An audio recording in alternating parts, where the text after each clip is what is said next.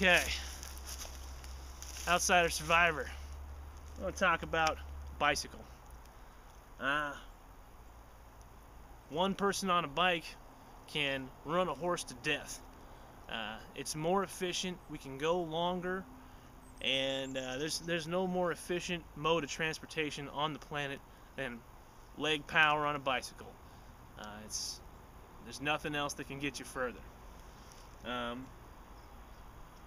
This just runs on food. When your car is out of gas, or when it gets stuck in the traffic that piles up in a disaster scenario, or if there's an earthquake and the roads are torn to pieces, your vehicle may not do you any good at all. There's a lot of things that can go wrong with a motorcycle, including its limited fuel, and they're heavy. If there's a road obstruction or a bridge collapse, you can't just tie it on a string and lower it down or pull it up once you've climbed up somewhere. But a bicycle you can do that with, and you can keep on going after you've done that. You can throw it on your back, or just pick it up in your arm and carry it over an obstruction that you can't get a motorcycle over. There's a lot of things that would stop you in a disaster scenario. One of the example, an earthquake or a flood that shut most vehicles down. Even sandstorms or ash from a volcano, those things, dust storms, they all shut vehicles down. But a bike, it only shuts down when you shut down. It has things that can go wrong with it, so the more simplistic the bike, the better. Having a low gear so you can go uphill if your region has hills. All that depends on where you are. What kind of bike you get depends on where you are. But leave the Lance Armstrong Tour de France bike at home.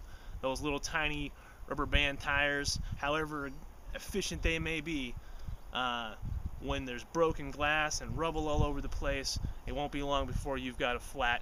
Then all that speed that you had from those ultralight, super narrow rubber band tires, all that speed is lost. And some BMX or with just knobbies and a mono gear is going to roll right past you.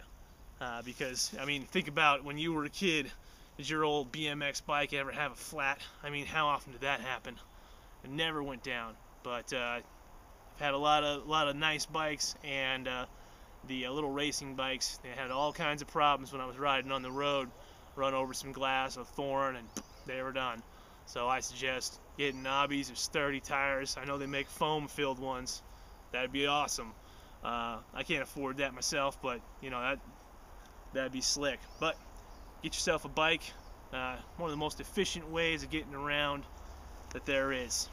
Alright, Outsider Survivor, stay safe in the woods, and this bike will help get you there.